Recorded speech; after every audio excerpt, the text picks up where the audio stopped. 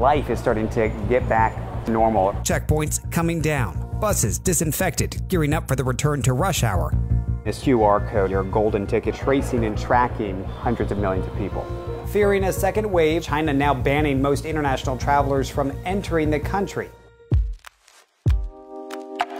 At the original epicenter of the novel coronavirus in Wuhan, China, there is now a countdown to freedom for those living under lockdown, with Hubei province relaxing restrictions starting Wednesday and its capital, Wuhan, set to relax its rules on April 8th.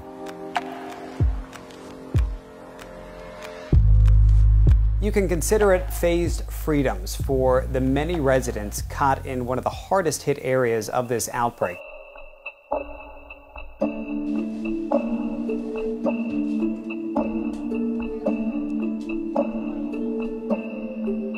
Chinese state media shows images of Wuhan preparing for that moment. Intercity traffic checkpoints coming down, buses disinfected, gearing up for the return to rush hour, sanitation crews working to clean mass transit centers like the Wuhan railway station, and medical teams like this Shanghai-based crew packing up to head home, leaving the front lines.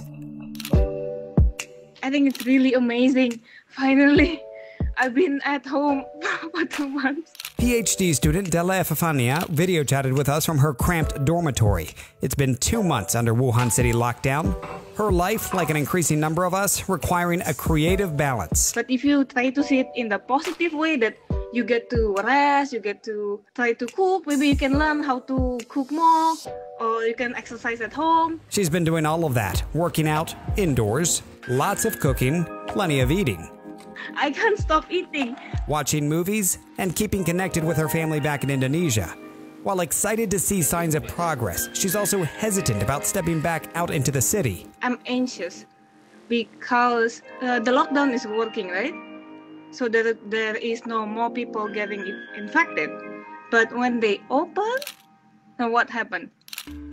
When we first touched base with Bo Hanlon a few weeks ago, both his wife and mother were undergoing treatment for the virus, and Bo was critical of the local government's handling of the crisis. But now, 因为这个病情控制下来以后，然后就物资上面什么都跟上来了，所以反正现在的话，生活过得还算可以吧，只不过是不能出门而已，但是整体的感觉还是可以的，反正是越变越好。 And so too are his wife and mother. He says both have since fully recovered. These residents have been living under some of the most extreme lockdown measures, and they now offer some advice to others around the world entering self-isolation. Maybe it's God saying like, okay, I cleared up everything. Your schedule, your classes, your work, you cannot do anything, you stay inside, so maybe you can talk to God. She and others left with a lot of time for talking and listening.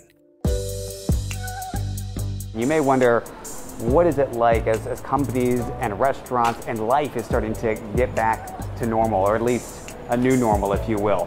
We're here at the W in Shanghai. They've actually just resumed their brunch service, which may sound trivial, but this is a taste of things coming back online. They're expecting here more than 100 people coming together. So you're talking about mass gatherings, once again, people in close quarters. How is it that they're able to do that and do it in a safe manner so as to prevent any potential exposure of the virus? It all comes down to what's on your phone, the QR code. The way they designate that is based on your potential exposure to those with the virus. Green, your golden ticket to get into certain places, be it restaurants, hotels, shopping centers. If it's yellow or if it's red, it means you've been flagged for some reason. And yellow would suggest that they'd have you do some home isolation, some self-isolation. Red could mean forced government quarantine. Here's the process. We'll check in. Checking in for brunch. My QR code. Okay, so health code, and this is what will generate whether or not I'm clear to come in. All right, green.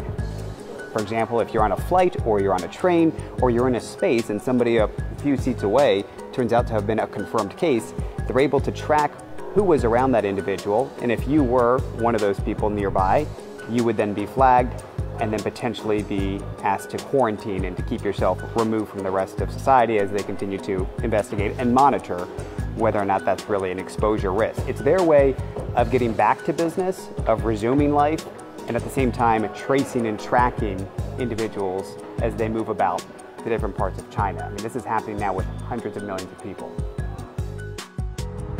It's now April 1st, and the country has issued new restrictions, fearing a second wave.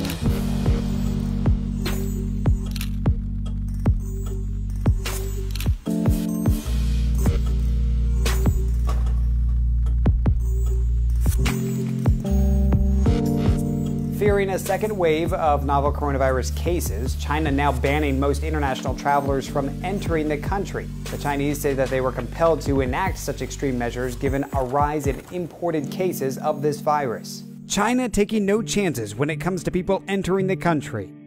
Elaine Chow, an American living in Shanghai, chronicled her journey back into mainland China from Japan. When I first landed, seeing all of those people in hazmat suits come up to you and hold a temperature gun to your head was quite unsettling. But at the same time, you're like, okay, they definitely take this whole not getting infected thing pretty seriously. It is a time-consuming process as passengers go through a health screening, a detailed interview about their travel history, and finally customs.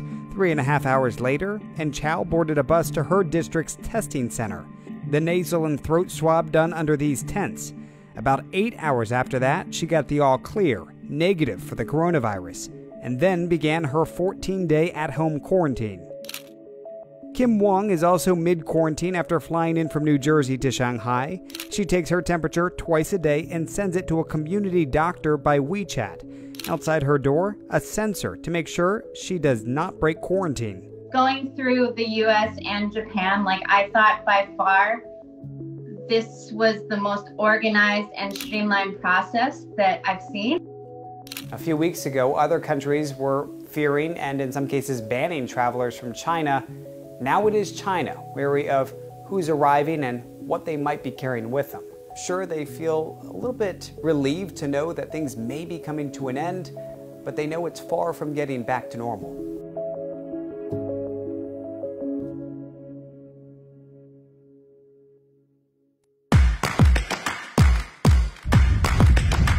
Girls are just as good as boys in anything.